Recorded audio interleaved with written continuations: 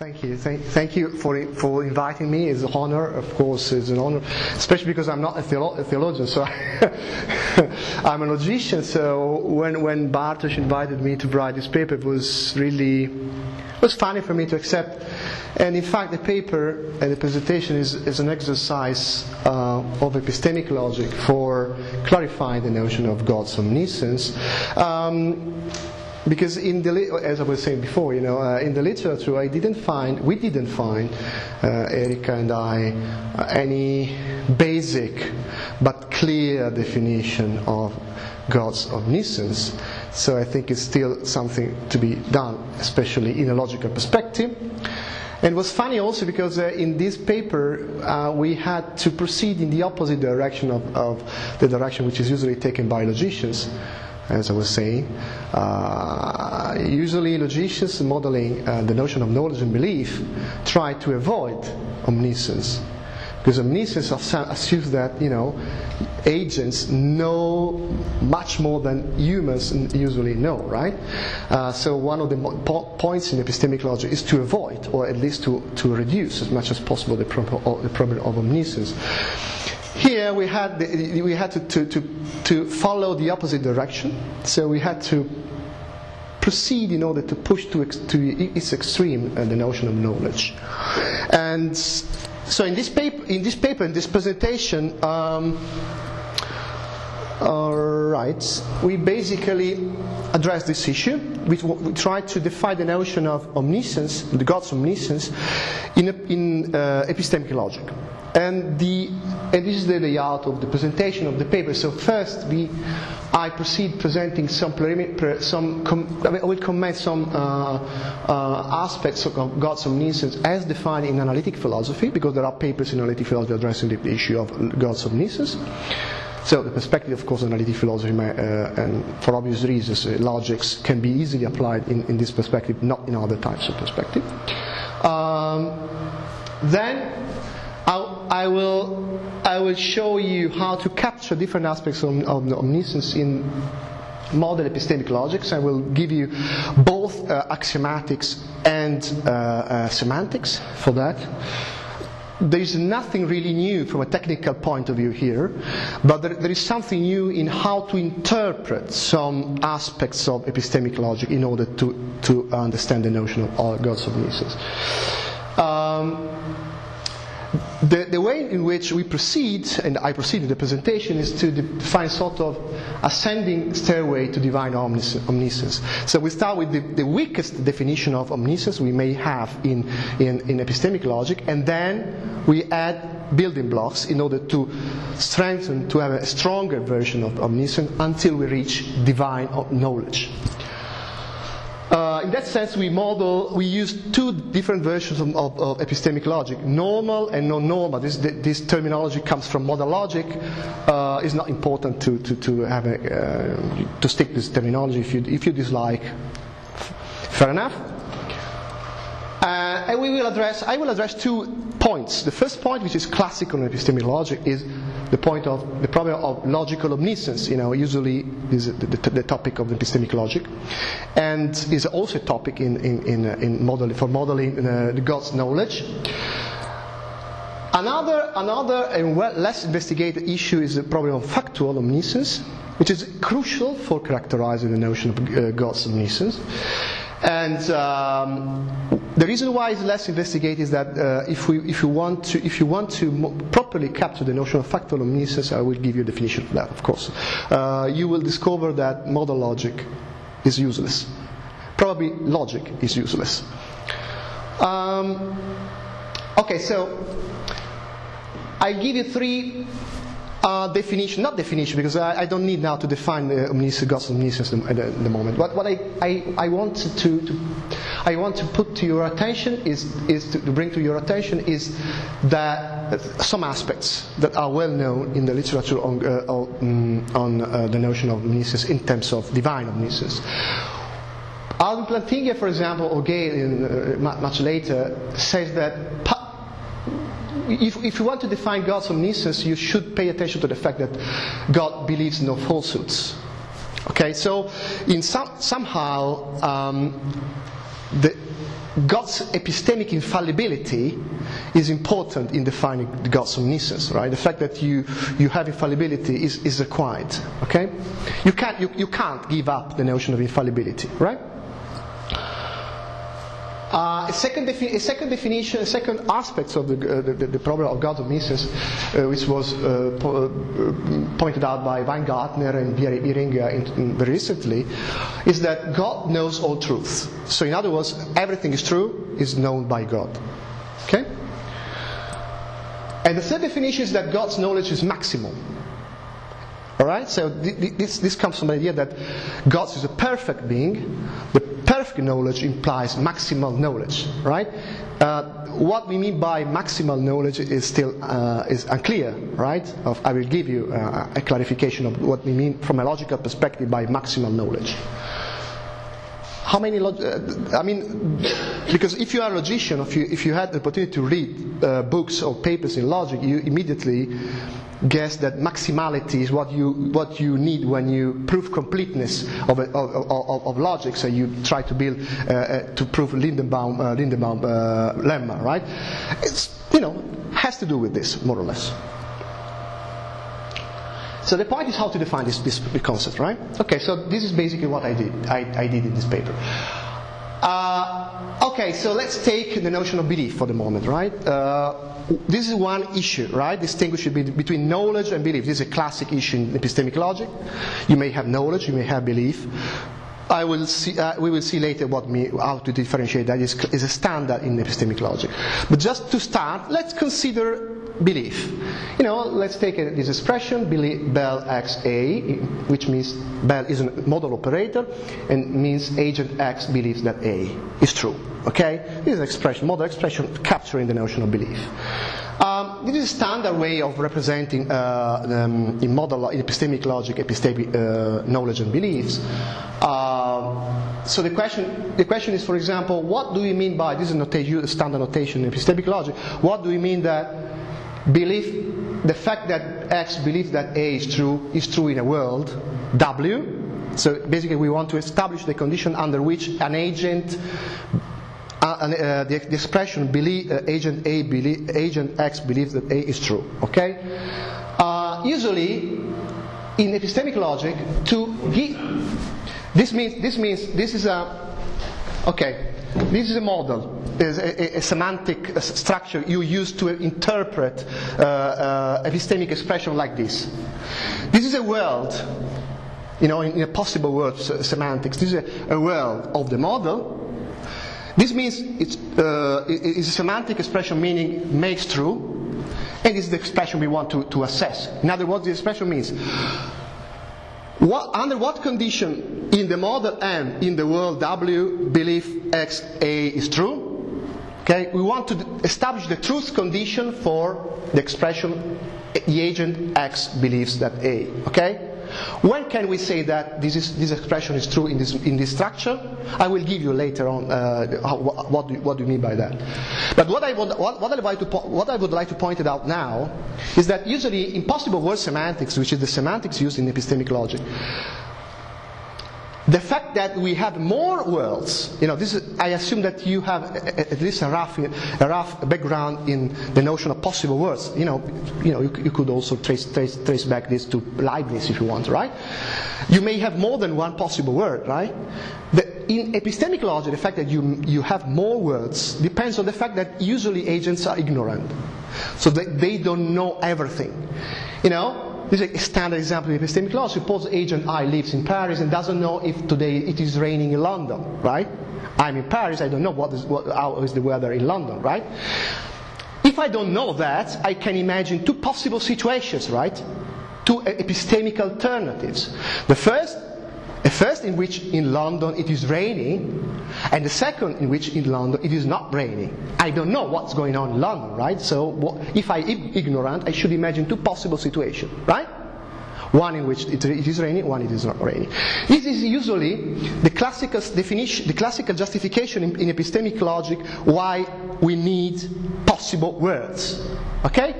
Possible words imply a plurality of words, to quote David Lewis, in epistemic logic implies having more epistemic alternatives, right? This is due to ignorance, the ignorance or the partial knowledge of agents, okay? As you may guess, if you want to model God's omniscience, you should probably remove the assumption that we have plurality of words. This probably, but we will see this at the end of the talk. So,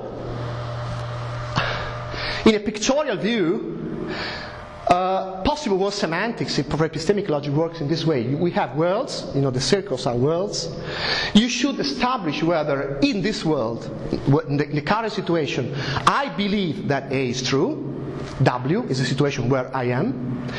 To evaluate this sentence, I should check whether A is true in all possible alternative states. Okay? This is standard epistemic logic. So, if, in other words, in this situation, in epistemic logic, is not true that I believe that A is true.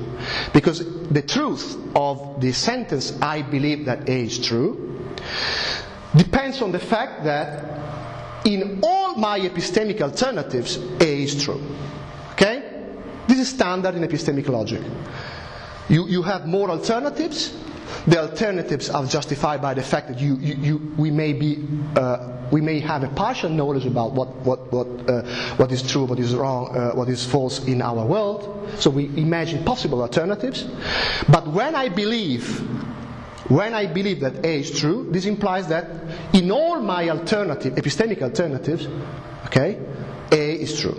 Okay? This is standard. So if you dislike it, unfortunately, it is a bad start because it's impossible to communicate.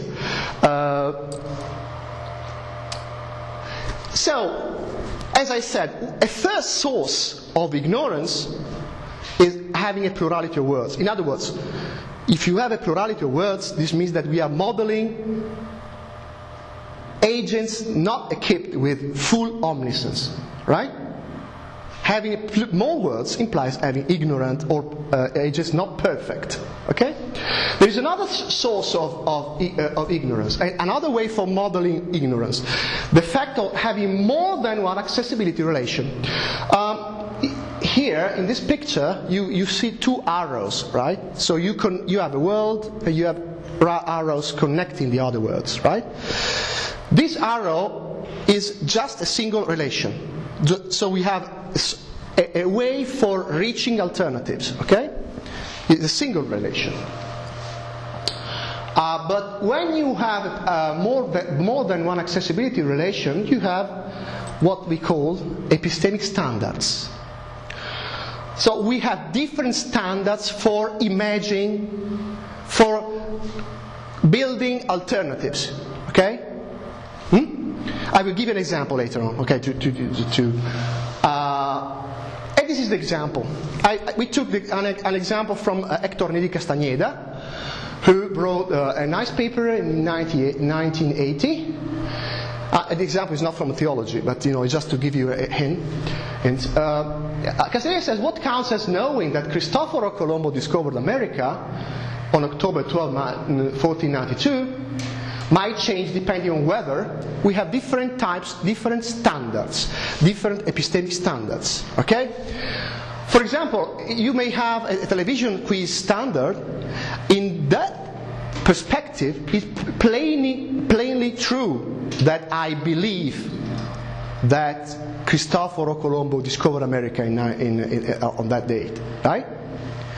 Because what we learn in primary school, right?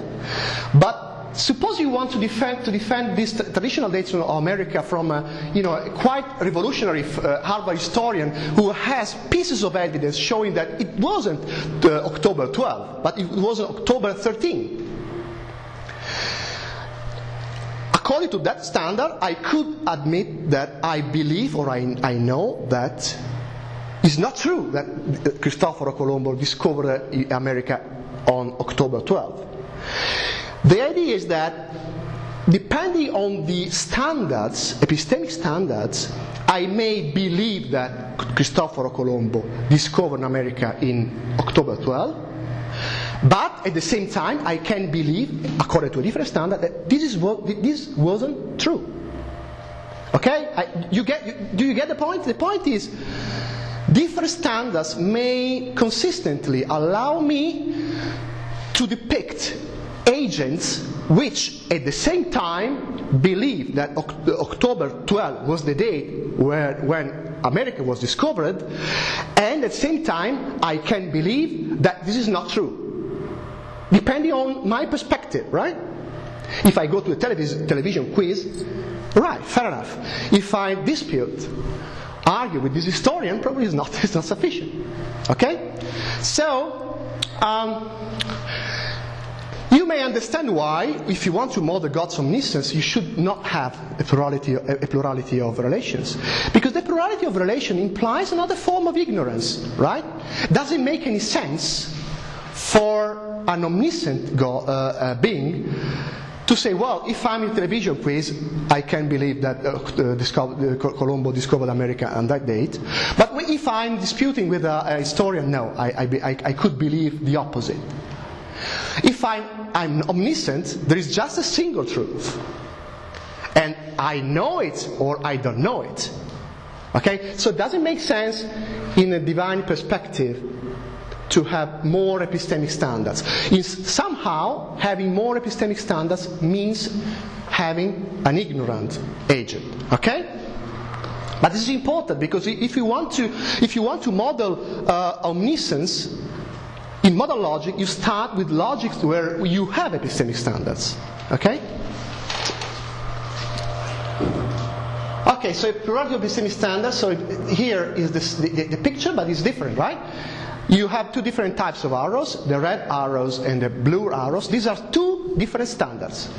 The red arrow is one standard, television quiz, whatever. The blue arrow is the other standard, right? So you have words connected by different arrows. Okay? Different types of arrows, different standards. So, suppose you have this situation. This situation doesn't validate the fact that I believe that A, but this situation, yes. Here I have a standard, the blue standard, whatever you want, the television, whatever, or historian, an epistemic perspective. All words connected by this standard make A true. So in all epistemic alternatives, A is true. So this is true. Okay? It's enough to have just a single standard. Okay?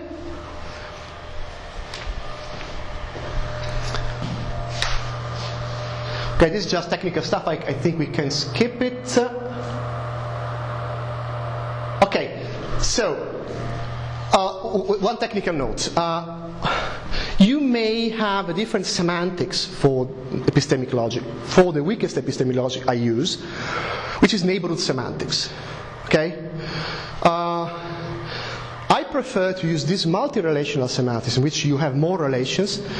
This is mathematical equivalent to neighborhood semantics, but is more intuitive, because in that way you may have accessibility relations, so you can easily model the notion of epistemic standards. Another technical note: multi-relational semantics, so namely semantics where you have more accessibility relation, was originally invented by Scott and Jennings in the 80s for modeling deontic logic. The idea was the following: you have more relations because you may establish that something is obligatory according to different norms. You may have a norm stating that it's obligatory to pay taxes. You may have another norm stating that it's not obligatory to pay taxes. This happens every day. In the law, you may find inconsistencies in the law, right?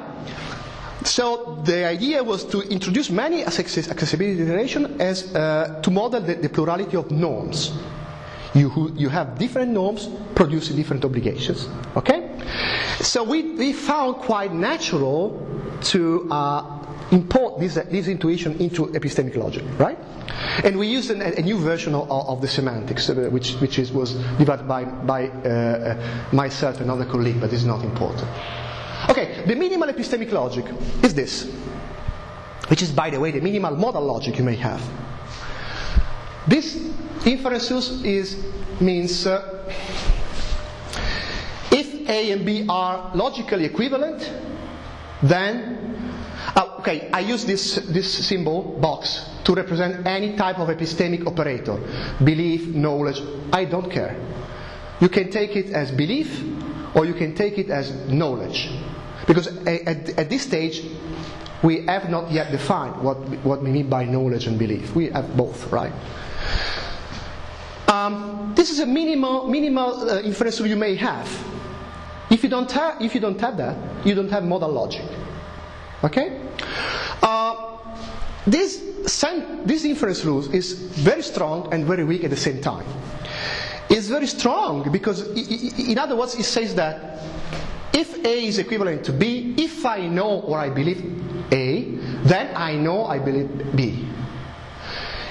You could know A, but how you could know A, but it's far from obvious that you know that B is logically equivalent to A. Okay? In that sense, this is already a version of omniscience, because it assumes that the knower or the believer, has a strong mastery of what logical equivalence means. But from a logical perspective, it's very weak as well. Because in classical logic, in most logics, if you have two sentences that have precisely the same truth values for any assignments of truth values, they are in fact equivalent. And in propositional logic, they are in fact identical. If I say A implies B, and if I say not A or B, from a classical propositional logic perspective, they are identical. The first sentence, A implies B, doesn't say anything more than not A or B. They are logically equivalent. They get the same truth value for any possible assignments. They are the same. So in some sense, very strong but very weak. Okay? But if you can't give up this rule. Otherwise, you don't have any modal logic. Okay, this is just an example that shows that if you assume only this inference rule, the semantics you have allows to state consistently that the agent believes A and believes not A. Okay? So I can believe that A is true and that not A is true. Okay? Why? Because I have many epistemic standards. Okay? For example, here I have two epistemic standards, R1 and R2. R1 makes A true. R2 makes not A true. According to this standard, which is, for example, television quiz, it's true that Colombo discovered America in October 12. According to standard R2, no. And I can say that consistently. Okay? So this minimal logic, tolerates cognitive conflicts. Right? Of course, we don't have. This is not acceptable in case of divine knowledge. It's quite clear. But the point is that if you want to give up this, you should know precisely what you leave, what you renounce, right? Other steps. This is an easy step. Okay, we are proceeding in an ascending stairway to heaven. Just to give to quote. This is the first step. This step is quite easy. This says that if I knowledge or I believe that A and B, then I know that A and I know that B. In terms of semantics, you still have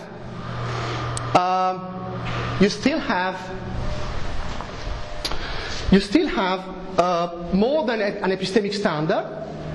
The point is that this formula states that if there is an epistemic standard making true jointly A and B, then then you have an epistemic standard making A true, and an epistemic standard making B true. Okay?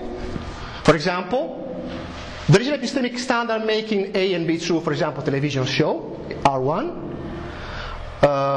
Another standard making R2, which makes B true, and there is a third standard which makes them jointly true both, right? It must be the same epistemic standard. Pardon? It must be the same epistemic standard.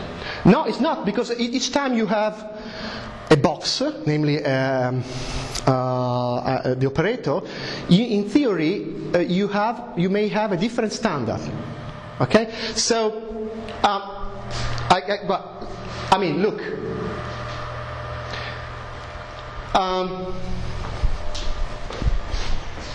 Okay, A is true in Z, and in S, and in W. Right? These are three words. B is true in V, and is true in where? In Z again. Okay?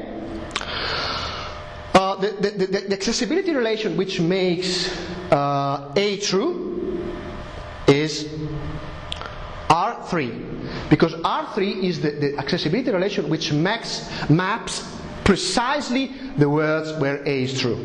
Okay? R3 maps W. I'm reasoning in W, right?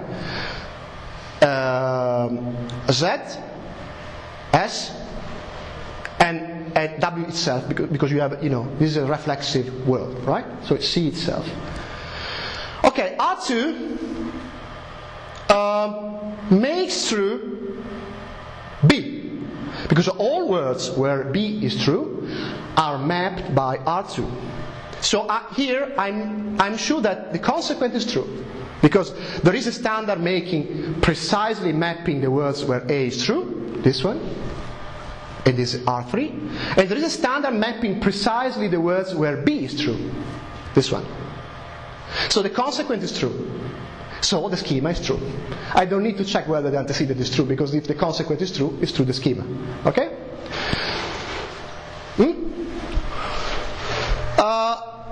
But intuitively, the schema, I think, is quite easy. Can you give me an intuitive example where if I believe A and B, then I don't believe A or I don't believe B? If I believe jointly A and B, then I believe A and I believe B. Okay?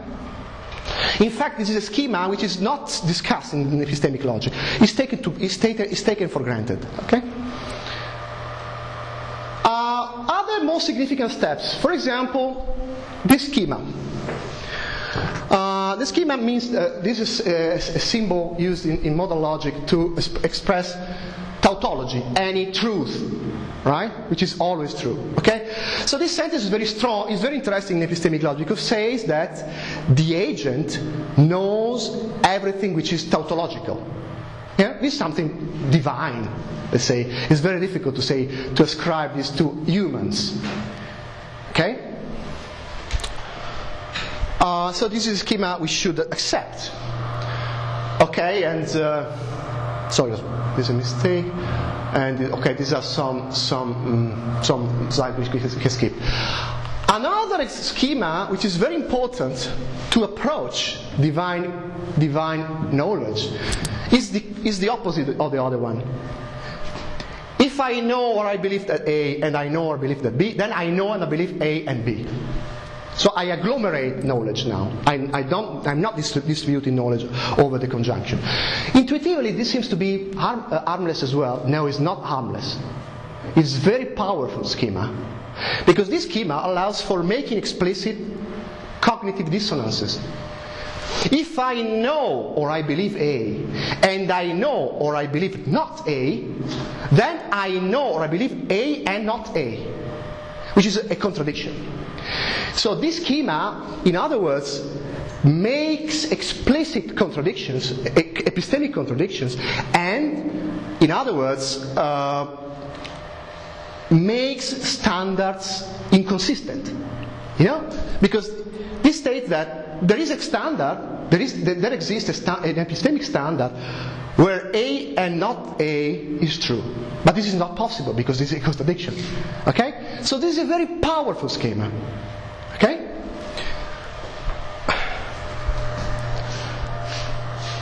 Okay, this is just technical stuff. We can leave it. This is just an example showing, a structure where the schema is true. But I think we can skip it. The important thing is that you get the intuition, right? Did you get the basic intuition? Because otherwise, if you get the basic intuition, we can skip this stuff. Otherwise, define basic intuition. Very basic. So what is important is that you understand whether a plurality of relations makes agent human. And as soon as you reduce the number of standards, epistemic standards, you basically are approaching divine knowledge. Right? In fact, the previous schema is called agglomeration. So it says that you have two different relations. You can agglomerate two different relations into a single standard, which means that basically you are contributing somehow to reduce the number of standards somehow.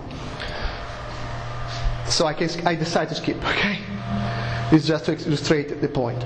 Okay, when you have agglomeration schema, the other schema I have shown, namely the schema box top, knowledge of tautologies, and the other harmless schema, namely distribution of knowledge and belief over the conjunction, then you are in system K, which is well known in modal logic, which is a very standard system. When you arrive here, you have first great achievement. You have removed standards. Because in K, you have just a single accessibility relation. So you no longer have more accessibility standards. C.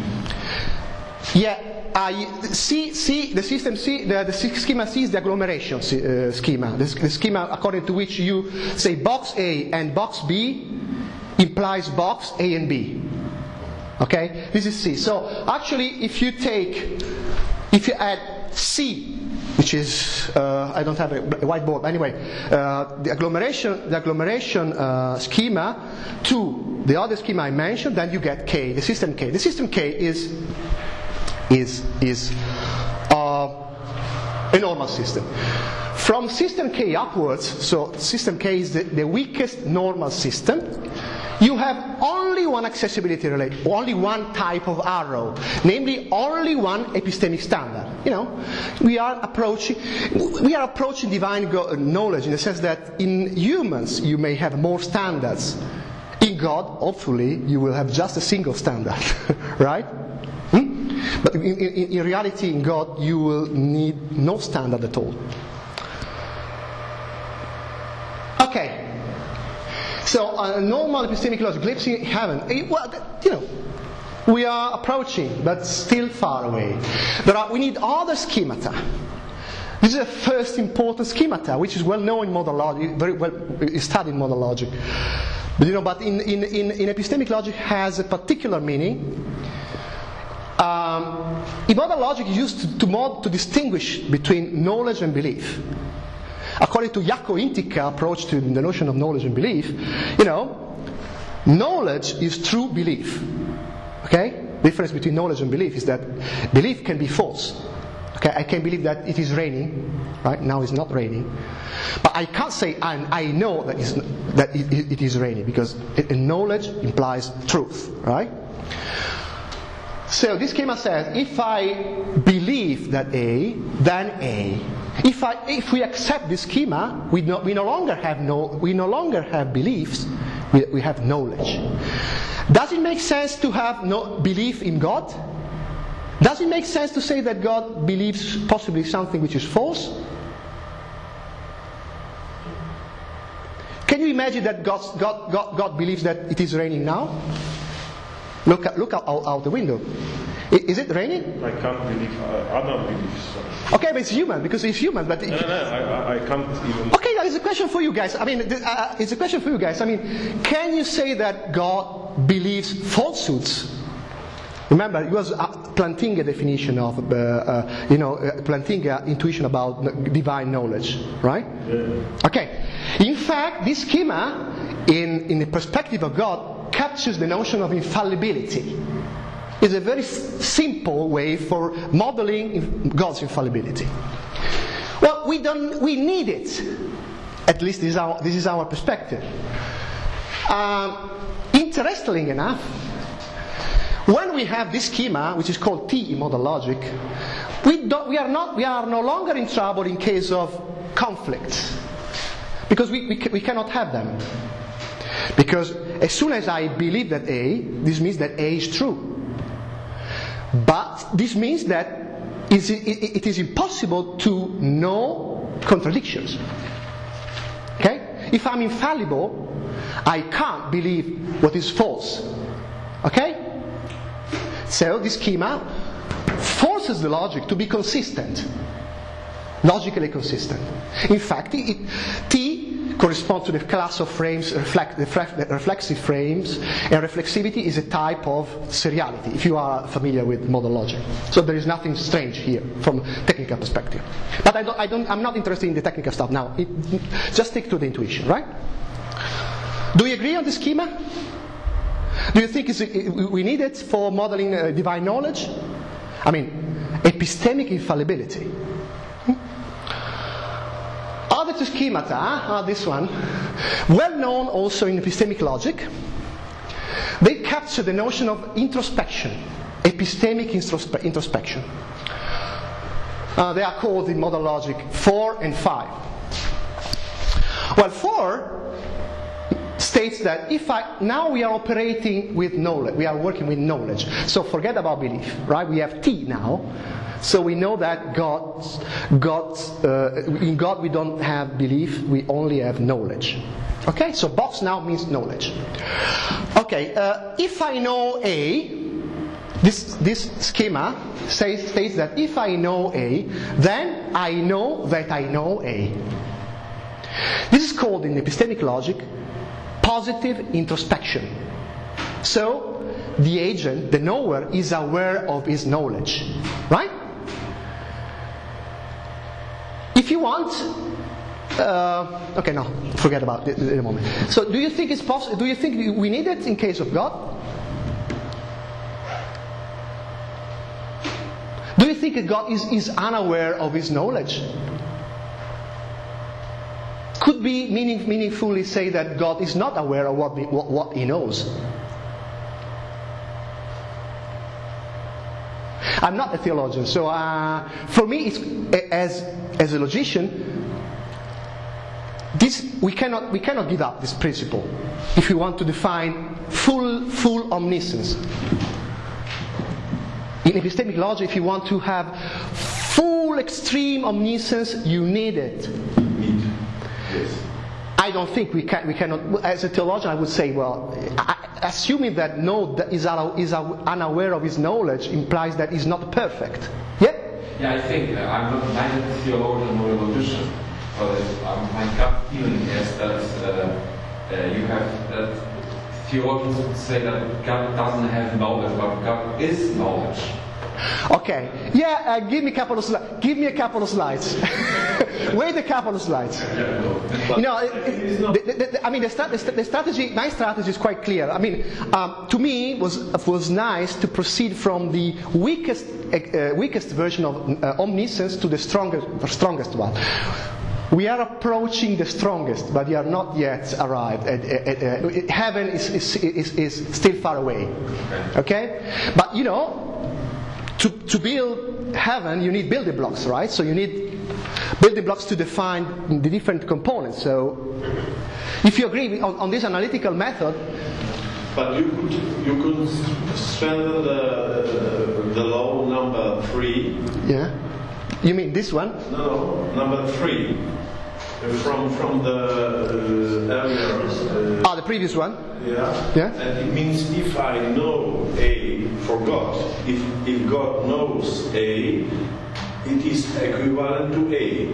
But but it's the opposite. But if you want to put opposite, exactly. Third implies this. Yes. No, T doesn't imply this. Pardon? T, the previous schema, doesn't imply this. Yeah, previous schema implies 4. Doesn't.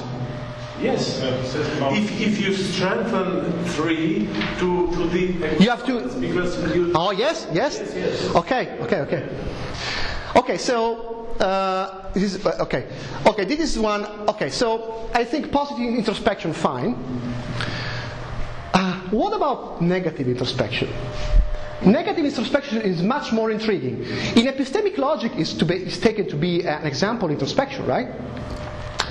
If I don't know A, then I know that I don't know A. And it is in the case of God false because the antecedent is always false. Can't be but I'm not true. Yeah, but I'm not claiming that the antecedent is true. I'm claiming that whenever the antecedent is true, then the consequent is true. This schema doesn't state that this is true. It's like, it's like Grotius' argument about the natural law. You are familiar with this in the Prolegomena of the Iure Belliac Pacis, where Grotius argued that the truth of arithmetics exists even if God does not exist. Of course, Grotius adds, of course, I'm not claiming that God does not exist. God exists, but if God does not exist, this truth could hold as well. So I'm not claiming that God does not know something. I'm saying that in the hypothetical situation, which has never happened.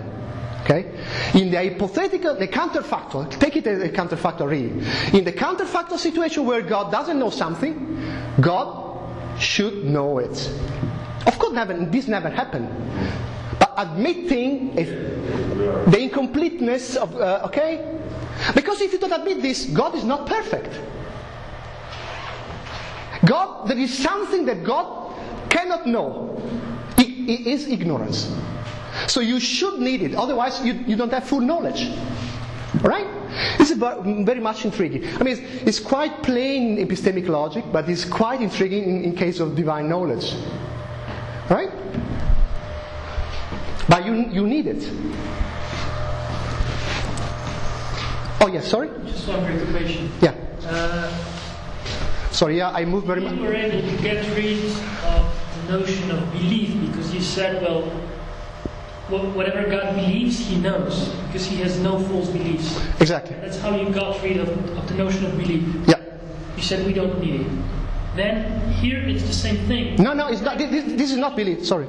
I'm just referring to the schema number 4. Yeah. If there is no knowledge, there is no God's knowledge of which He would not be aware, then you don't need 4. At least hypothetically, you need a knowledge of which, at least hypothetically, you need something that God knows but doesn't know that He knows it. Otherwise, you don't really need number 4. That's my preoccupation. I don't know. Yeah, but I think you mix up incompleteness and false beliefs. You may not know something, even though this something is true. Okay? Yeah. I mean, this sentence states that there is a type of fact which you should know. This type of fact is your own knowledge. Okay? So if you don't have 4, then you have an incomplete knowledge. Schema T, box A implies A, doesn't address directly the problem of completeness of the knowledge. Address the problem of correctness of knowledge, because it forces beliefs to be true. Okay? So there are different aspects of the same coin. 4 and 5 are schemata that are meant to capture the fact that knowledge is complete somehow, because they are explaining that if God knows something, that should know that. And that if God doesn't know something, He should know that. So they are schemata are meant to characterize the notion of perfect knowledge in terms of complete knowledge, right? Schema T, no. Schema T is about the correctness. Okay? You may be correct, but incomplete. All your beliefs are correct, but you don't know everything. Probably you cannot know that. You cannot know your own beliefs, your own knowledge. Okay? So there are different aspects. Okay? Okay. Well, if we are in this situation, so we have all these schemata. So imagine to add. You have a magic box. You put all these schemata and you shake. Then what you get is system S5, which is the strongest, one of the strongest. No, it's not the strongest in reality. One of the strongest systems in modal logic, which is in epistemic logic very powerful. This is more the description of the system, but it's not important. Because in this system, from a semantic point of view, we get rid of the unique accessibility relation we had. Okay? There are two different versions of S5. One where we have an accessibility relation which is... sorry? Equivalence. Equivalence, exactly, because we have reflexivity, transitivity, okay. So basically, the set of words is an equivalence class, right? But this is mathematically equivalent to a class of frames where you no longer have the accessibility relation, or rather, you may have it, but you don't use it to evaluate formulas, right? In fact, S5 is called universal modality. So in universal modality, you have this. Imagine you have these words. They are not connected, but in fact, to evaluate box A, you say that box A is true in a world, if and only if, for all words, these words make a true. You no longer use the notion of accessibility relations. You get rid of accessibility. So you no longer have even a unique epistemic standard. Okay? So in other words, in this situation, to validate a box formula, you just need this. You just have to check whether in all words A is true. You no longer need to refer to the accessibility relation. Yeah? Because the equivalence class, the cluster of equivalent words, is equivalent mathematically to having no relation at all in evaluating the box. Okay? Which is very interesting because this is a step forward. In God, we don't have any epistemic standard. Doesn't make any sense to have epistemic standards. What do you mean by epistemic perspective? In God, there's no epistemic perspective. Okay? The idea of perspective is always pertaining to those who are ignorant. But big W means the class of the world. A class of the world. We still have the words. Encrypted frame. Exactly. We still have the words. But the point is that all words are epistemically equivalent. Yes. So you don't need to travel from one world to another world, because in each world you get the same results. Okay? Okay? Somehow. Okay. But now, this is the final step. So far we have described the notion of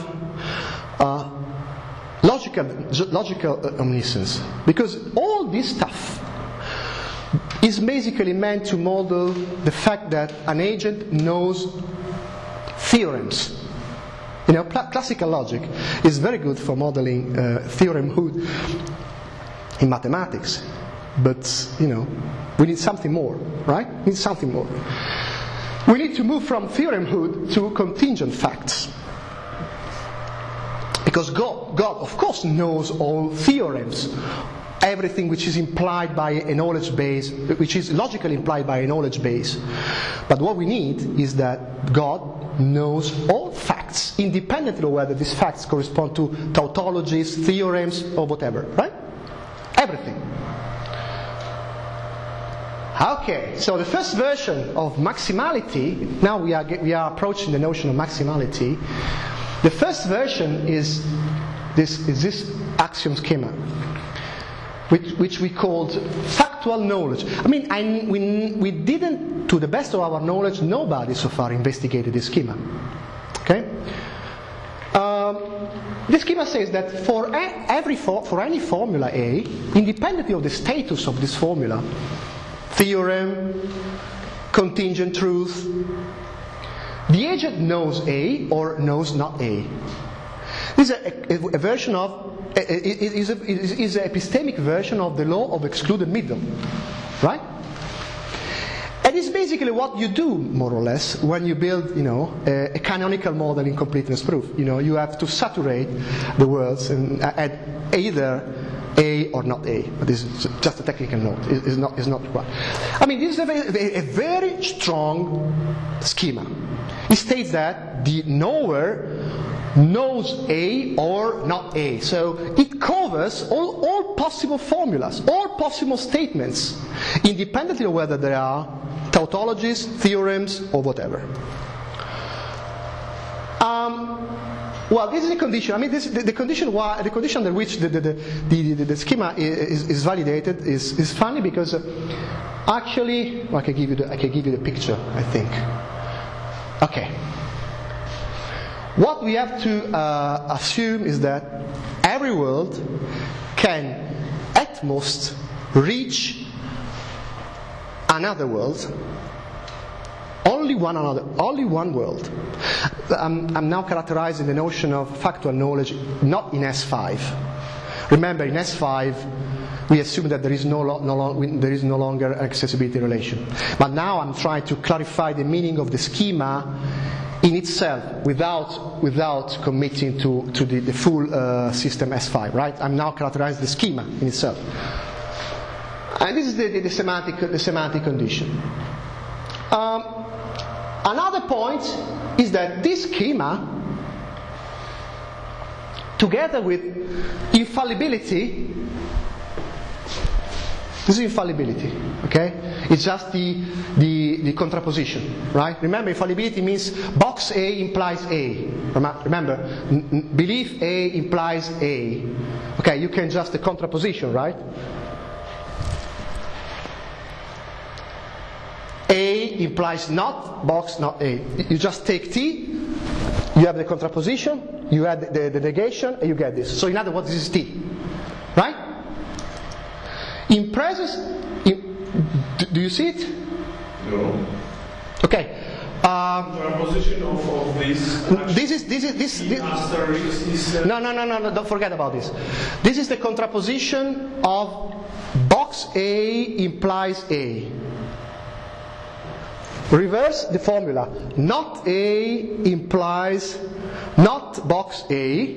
Replace A with not A, and you get this. Yes. Okay? Yeah. Okay. In other words, this is infallibility. Yeah, but it's just reframed in the contrapositive version. Why I mention this? Because when you have infallibility, and you have factual knowledge, you get this. If A is true, then I know it. I know that A is true. Do you want this for God? Absolutely. Yes. God, remember one of the definitions in the first slide, God knows everything which is true. The fact that I have knowledge, box A implies A is infallibility, but doesn't guarantee we have complete knowledge. Doesn't guarantees that God is infallible. Doesn't believe something which is false. But we need something more. We need maximality. Everything is true is known by God. If A is true, then God knows it. Okay? And the second formula? This formula is a tautology. It's just you have a factual knowledge, which is a form of maximality. Okay? Because for every formula, the agent knows the formula or the negation. This is a tautology. It's just reframing. I understood it differently because I thought it is a tautology, but it is in modal logic. If something is possible, it implies that something is necessary. Yes. The second. Yeah, you're right. You're right. This is from the good point. Yeah. Good point. Yeah. This is in fact a different way of thinking about factual knowledge. Yeah. Factual knowledge says that if it's possible, then it is necessary. But remember, we are not talking about alethic necessity. We are talking about epistemic state, epistemic attitudes, right? Yeah. So we get this.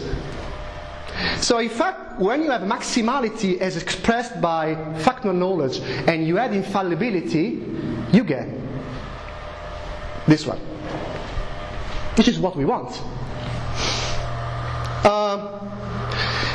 You may have a different approach. You can forget about factual knowledge and directly go to this one.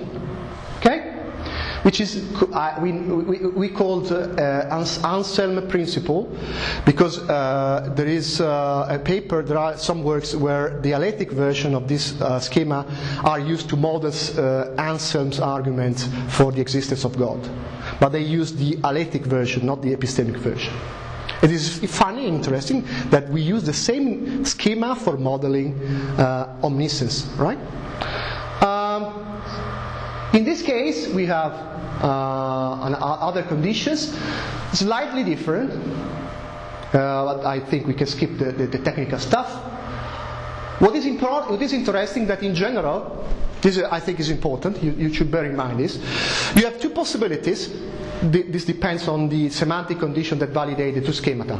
So, Anselm schemata, or factual knowledge, which is the other one, box A or box not A. Okay?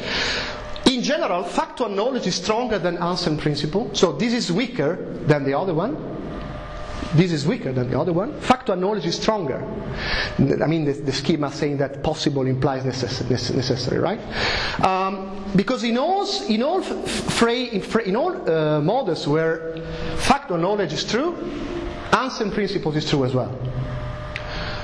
If you want to have the other direction, so Anselm principle implies factual knowledge, you may have it only if you assume infallibility. But the point is that can we give up in God infallibility? No. So factual knowledge and Anselm principle are equivalent. No way. They say precisely the same thing. Okay? They are completely equivalent, because the cost to pay to differentiate them is to say that we don't have infallibility.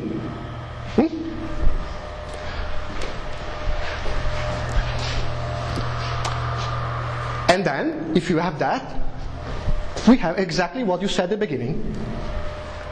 We have that A is equivalent to knowledge A. But if we have that, basically we make epistemic logic collapse into classical propositional logic. So we don't need epistemic logic. Is it good or is it bad? As a logician, I don't care. As a theologian, probably it's nice to understand whether we have to do that. Probably because in God doesn't make sense to speak about knowledge. Knowledge is just a human concept, but when we speak about God, we don't need the notion of knowledge. But this is intriguing, because in that sense, omniscience doesn't make sense. So when we speak about God, we are speaking about omniscience, but we think of God as omniscient because we are humans, and so we are ignorant. But in God, doesn't make sense to say that there is omniscience, because God, God is. God doesn't know. God is. So we don't need any types of epistemic notion. And in some sense, omniscience is a human notion. It's not a divine notion. So I'm not a theologian, but when we arrived at this conclusion in modal logic, I said, well, look, fantastic. From a logical perspective, basically, you don't need modal logic when you model. But the point is that to realize that you don't need modal logic, you first have to use it, to push it at its extreme, and then realize that you don't need it. I'm skeptical when people argue that you don't need it, but they don't know why they don't need it. Okay? Okay, that's it.